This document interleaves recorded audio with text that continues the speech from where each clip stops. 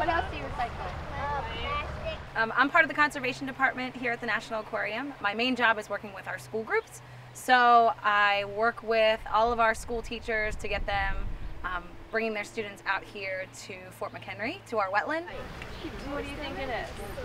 There's a lot of starling. I think it's probably. What else on there? Brown shell and house sparrow. Because I see House one. When it rains, all the trash that's on the street goes down in the gutters and comes up the storm drain and go in the ocean. Right. And how is the trash dangerous? Yes, because it can kill a fish. When the Fort McHenry Tunnel was built, it actually destroyed a lot of areas of wetland. So the wetland here is man-made, and it actually was built as mitigation work to kind of compensate for the wetland that was destroyed during that building. I found 13 plastic full foam, one glass, and two metal. I found two glass, three glass in here.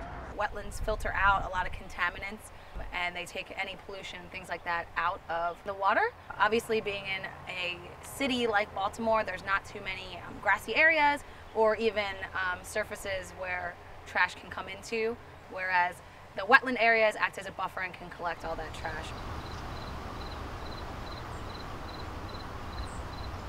And is all of this trash here from Baltimore City? No. No, where else does it come from? Pennsylvania? There's 6 states, aren't there? All the way up to New York, and then down in between all the way to Maryland. So this trash, even though it's not all from Baltimore or from Maryland, we end up dealing with the consequences of when it doesn't end up in the right place.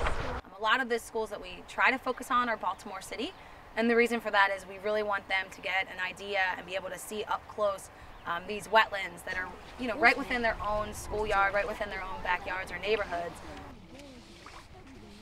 Get away from the water. Those feet is touching the water. The water touching my feet. I think if our shoes would. Your shoes are